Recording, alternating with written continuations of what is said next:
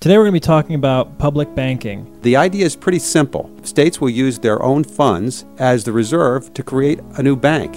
And the bank that's owned by the state will make loans to promote infrastructure growth and business development within their own states. And it's very important business to get into for the states because during this terrible economic recession we're in, it's all about cut, cut, cut. And we need to think of creatively about new ways to grow our economy. And this seems to be a good way to do that. How is this different than what the banks already do? There's only one state in the country, the Bank of North Dakota, which has been involved in state banking since 1919, that has such an institution. And it's operated very successfully there as for almost a century. And in North Dakota, it's important to note that they have a very low unemployment rate and that they a budget which is one of the few state budgets which is in balance. So it's worked very effectively there for a century. And the tradition actually goes back to colonial times of state-owned banks, back to Pennsylvania. They had a state-owned bank, and it was championed by Benjamin Franklin, who attributed Pennsylvania's prosperity in the 18th century to the fact that Pennsylvania issued its own loans to create business development in that Commonwealth. This is money that can be loaned to commercial banks that will then take that money and lend it at a reasonable interest rate to the citizens of the state to fund projects like infrastructure. Or it could be done for many different purposes, and it could be done in many different ways. The state bank could loan money directly for infrastructure projects, or in the case of North Dakota, often enters partnerships with other banks for large projects, or for emergency loans, or for, in some cases, student loans. It would all depend on the priorities of the state. Personally, I think that the main use of such a bank right now would be for infrastructure to promote the economic productivity of a given state, and also for small business loans for businesses that are cut off from private lending right now. All right, and this is something that is a nonpartisan issue. This isn't something that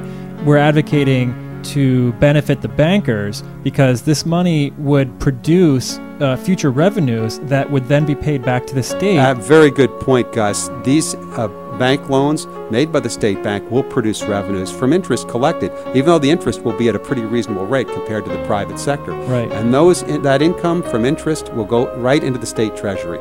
So what is the relationship between the commercial banks that the citizens can go up and interact with and get loans from to put their deposits into with a state-run bank? Well, in the case of North Dakota, they didn't really go in big time into the savings accounts, the checking accounts. They see themselves as a catalyst for the private sector acting in partnership with other banks to make loans. State bank could have its own savings accounts and checking accounts, but it seems to me that's a need that's already been met by the commercial banks. Where we really have the need for state finance banks is for projects that are so long-term that the private sector wouldn't find a sufficient short-term return for them to get into it. How does it actually work?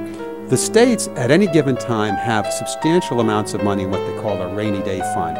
In the case of a state like California, that can be as much as $70 billion. That's a significant amount of money. Huge amount of money, but that state agencies need for their operating functions, that the Treasury Department may have from tax revenues that are waiting to be dispersed. So these funds are right now, they're just sitting there. Maybe the bank's getting a 1 or 2% return on it, and putting it into investments that in no way may benefit the state.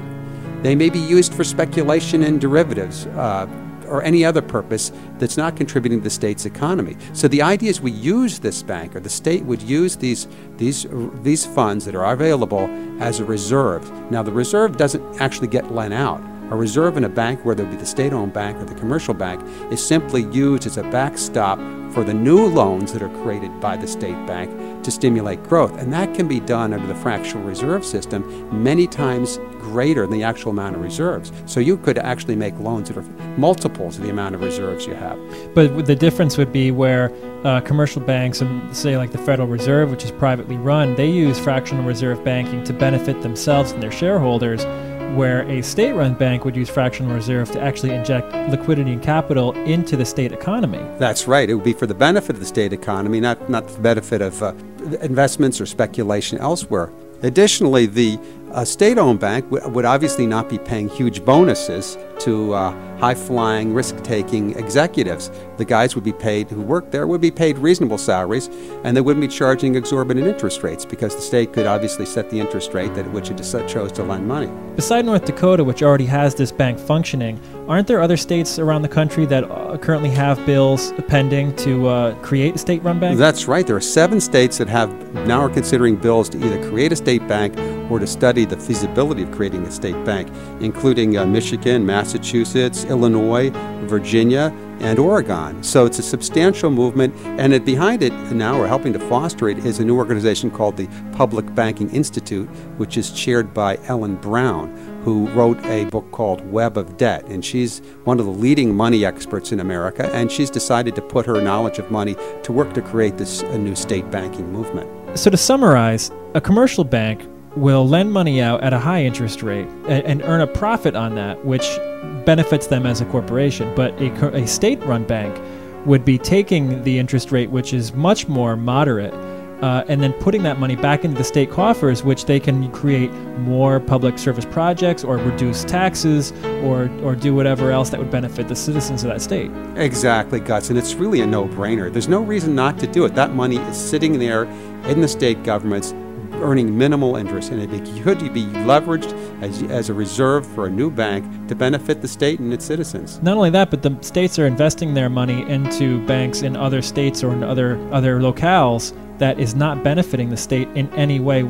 any shape or form. The biggest form of investments now are derivatives, and they're doing nothing for your local state development. Well, one of the problems that's hitting the economy right now is that we've seen a lot of the states and cities invest their money into funds that have been completely pilfered by the economic crisis right now, causing all the layoffs and budget cuts. And as a state agency, this state bank will be subject to the scrutiny of the elected representatives, so there's going to be accountability. Do you think that the opponents of the public banking might say that this is going to put the government in a position where they can choose the winners and losers in the economy?